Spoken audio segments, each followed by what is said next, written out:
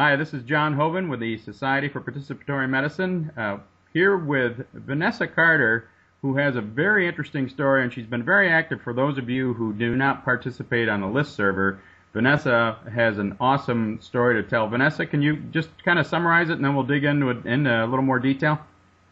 Yeah, sure. In 2004, I had a car accident in Johannesburg in South Africa, and I had my face reconstructed. I hit it on the dashboard.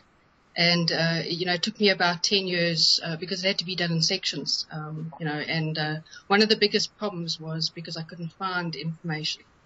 So, yeah. And you went on a search online for information and found the Society for Participatory Medicine?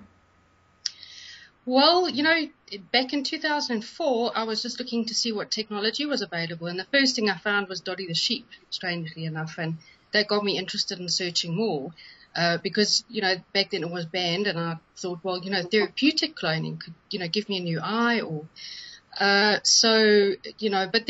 there weren't any doctors online then. I just had to look through Wikipedia and sort of try and make out what the next step was for me.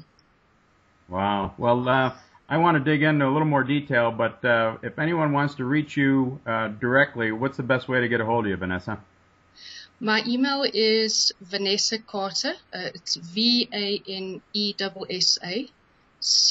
CARTER @HCSMSA. So that's Healthcare Social Media South Africa .co.za. Otherwise, I'm on Twitter @_FaceSA, FACESA.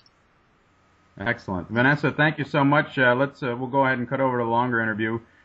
Thank you so much, everyone. Hope that you stick around with us.